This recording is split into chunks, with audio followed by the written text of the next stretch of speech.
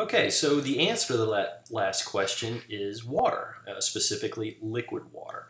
The availability of liquid water on Earth is what makes all life possible. All life, from the trees in your yard to the grass on your lawn to your dog and cat to us as human beings. It's this presence of liquid water on Earth that has allowed for such diversity of life, specifically the longevity of water, that is how long it's been present on Earth, that's allowed for evolution of life.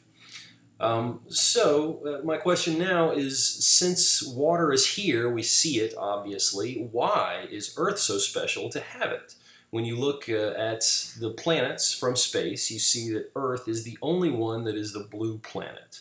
The rest of the planets do not have this immense quantity of water present.